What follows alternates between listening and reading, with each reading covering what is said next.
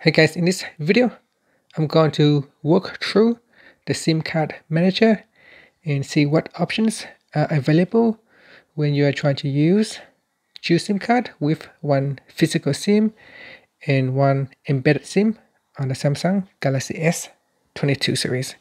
First, to get to this page, tap on the home button at the bottom to go back to the home screen. And on the home screen, swipe down at the top and tap on the settings icon. In settings, go down and tap on connections. Then swipe up to go down and tap on SIM card manager. Now, if you have already set up a physical SIM card and eSIMs, this is what your phone should look like. Now, at the top here, there is a toggle button that I can turn on or turn off the physical SIM. And if I turn it on the left hand side, it will show the phone number of the SIM card. And if I tap on the panel in here, I can also turn on or turn off the SIM card.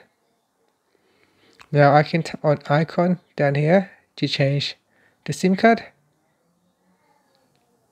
So this is the SIM card icon that I can change.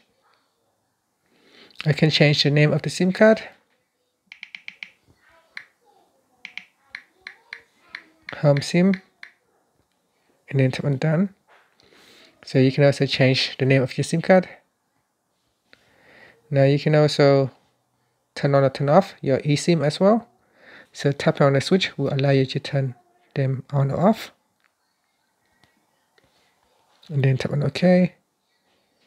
And this will allow you to turn on or turn off your SIM card. Alright, the same with eSIM. In here you have the option to change the SIM card icon. You can change the name of your eSIM. If you tap on more information, it will give you some information about your eSIM. And you can also remove your embedded SIM. Alright, and down here, you can see here in here, it has the option to add in even more SIM. So I can tap on add mobile plan to add in more eSIMs. And down here in the prefer SIM card, I can choose between my physical SIM. So the primary SIM and the secondary SIM. I can choose always ask. So that is to set the preferred SIM card for calls and messages. And for mobile data, I can choose which SIM card to use for mobile data.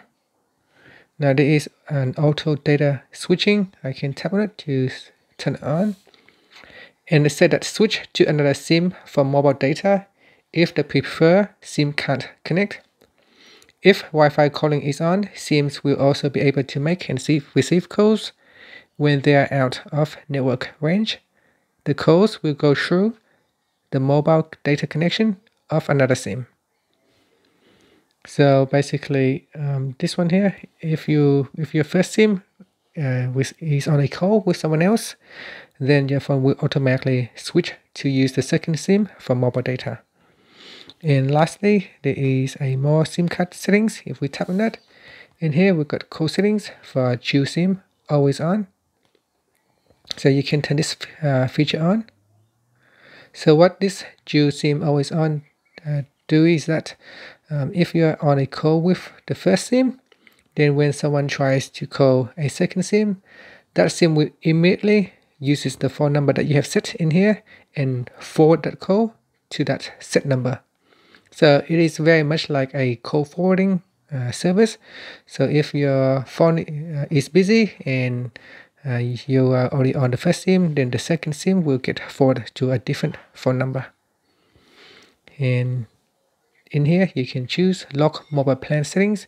Use your screen lock to protect your mobile plan settings.